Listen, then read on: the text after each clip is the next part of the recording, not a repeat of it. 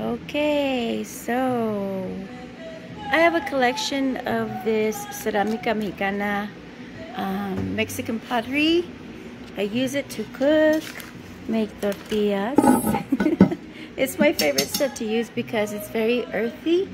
However, a few of you have voiced concern on the content of lead and how you cure it. So I'm going to explain that process to you. First of all, when purchasing this Mexican pottery, specifically if you're going to be using it to cook in, you want to make sure that the stamp is clear and readable. And let me see, I'm gonna have to turn it around this way. And you can see right there, lead free. And there's another one that I have that's that you can see a bit better. So that one clearly states lead free, and you know they're all going to have a specific stamp. But also another thing to look for is the wash and the glaze that they use when preparing the pottery. It has like that milky white film on it. Do you see that?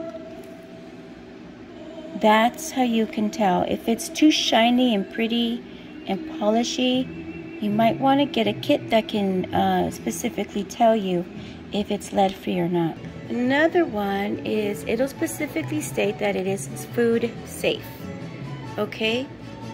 Alrighty, now that we've got that out of the way, we're going to show you how to cure this beautiful artistic tools. You know, every artist, their responsibility is to be able to not only create something beautiful, but something that could actually be used to create dishes and food for your family. And they will definitely make sure that they put that stamp on the bottom of every piece of pottery. Okay, so in order to cure it, you can use two things. You can get a garlic clove and rub it all around the inside of the surface and the outside of the surface, or you can get dehydrated lime powder.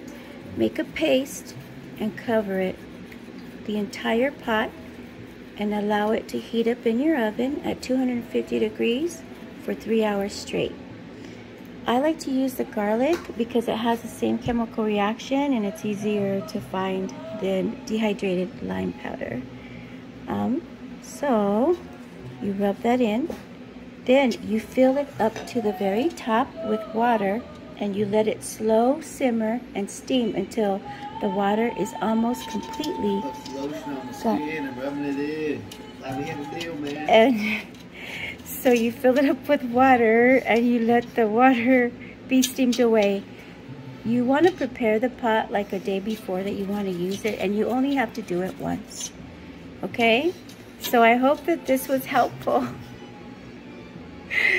And you guys enjoy. Don't be afraid to use these beautiful art pieces for preparing dinner. And yes, thank you for watching. Have a blessed day.